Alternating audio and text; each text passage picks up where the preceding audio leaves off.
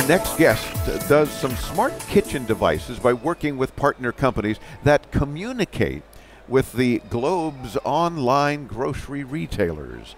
And you might ask, well, that's cool, but how does it help me as a consumer? Stay tuned. You're about to find out. The managing director of Pantri, as in P-A-N-T-R-I, Pantri, is Thomas Cooper. Thomas, welcome into Tomorrow. How you doing? Very good, thank you. Yes, good to see you. It's a pleasure to have you. Tell me about Pantri, and then let's get into more specifically what you guys do. Sure, yeah. So you're familiar with Facebook and how that platform connects you? Oh, yes, that anti-social media? Absolutely, yeah. Connects you to all your friends, and they can see what you're doing here over in Berlin. Oh, yeah. And you're familiar with Uber, so when you leave the show tonight, you can call up that platform and you can get a taxi back to your hotel. So Pantri is the platform that's hopefully going to be connecting your new smart appliances that you're going to go and be buying over the next couple of years in your kitchen and hooking them up to the grocery retailers that you're now able to shop with online.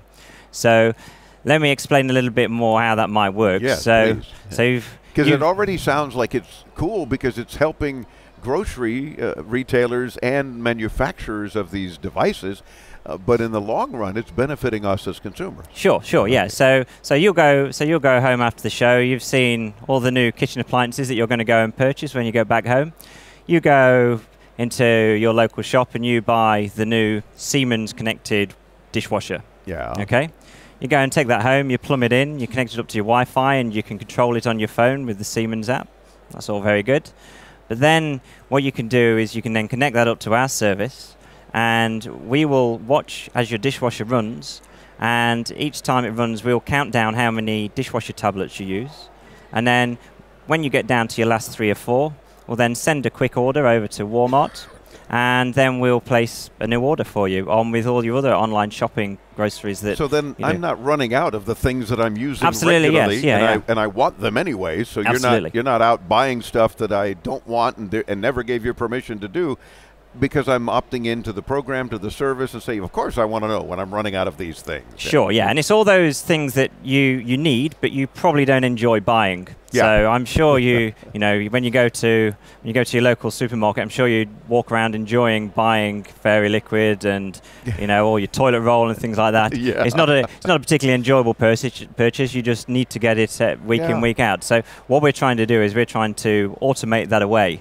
And so what we hope is that will then enable you to then go and purchase the stuff that you do enjoy, and maybe go down to local artisanal providers, and maybe on a Saturday morning you wake up and you think, right, what have I got to do today? And at the moment you need to go down to the supermarket, you need to do your weekly shop.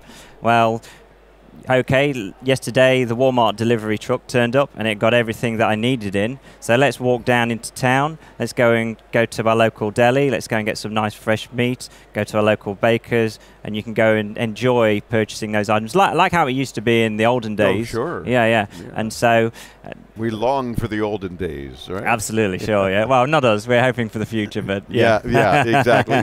But it's cool to kind of reminisce about that, to see how technology is making such a difference in our lives, to be able to do some enjoyable things and not just the mundane things we have to do. For sure, like replacing these items at home and that kind of. I think a lot of our audience might be familiar with like the Amazon Dash buttons kind of thing, where you push a button and you've reordered your Tide Pods or something of that nature. Absolutely, yes. But in this case, it sounds, correct me if I'm wrong, but it sounds like you guys at Pantri are just doing that for us. I don't have to push a button. You're keeping tabs. Yeah. And as I'm running out of things because they're connected devices or otherwise, you're ordering what I need. Absolutely, yes. And let me answer that question in 2 ways, because absolutely right, we're looking at all the different sources that we can get. So let me show you this one. So this is a Airwick, an air freshener. Air freshener, yeah, absolutely, yeah. So one of our guys back at the office, he's actually managed to change out the section inside and make it Wi-Fi connected.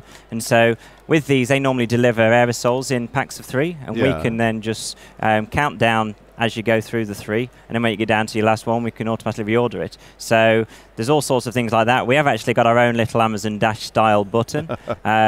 But so it's like the maker community sort of a thing. Absolutely, yeah. So with this one, yeah. So we've created this, and all of the designs are available. It's all open source. You realize I'm pushing it many times. Absolutely, so yeah. I'm probably reordering a whole bunch of toilet paper. No, it's fine. You've for ordered about 20 beers to go back when I get back, so that's fine. Not a problem. Bring 10 back. But I'm liking that concept, because off the air we talked about how you guys are encouraging the maker community and enthusiasts. For sure, yeah. So the whole idea with this is that we're giving electronics hobbyists basically some templates to start messing about and building this stuff themselves. So clearly the big brands are going to be making their big appliances, and they're going to be the best at doing that. But if you think about the person who creates the connected fruit bowl, for example, that's probably going to be somebody who's messing about in their garden shed and figures that out, and then maybe turns that into a nice startup. Yeah, for sure. And it helps your end goal in the long run. Sure, yeah, absolutely, because it then connects through to us, and obviously from our point of view, we've got then this big ecosystem of appliances that are appearing. Yeah. I like the concept, so keep up that good work. It's pretty cool. Pantri, P-A-N-T-R-I, not Y, P-A-N-T-R-I.net in the U.S. I don't know about you guys, but in the U.S. we spell it pantry with a Y. Yes. But we want to make sure people get it right. Pantri with an I.net. And you'll get more info about what Thomas and his team are working on. Thanks for spending a few minutes with us here at IFA. Yeah, thank you, Dave. My pleasure. We're back with more from Berlin, Germany. I'm Dave Graveline, intotomorrow.com for all the videos of all the radio interviews. Once again, this week from Berlin, Germany. I'm Dave Graveline. Did I say that? I don't know. It's under these hot TV lights, you get tired. On the Advanced Media Network.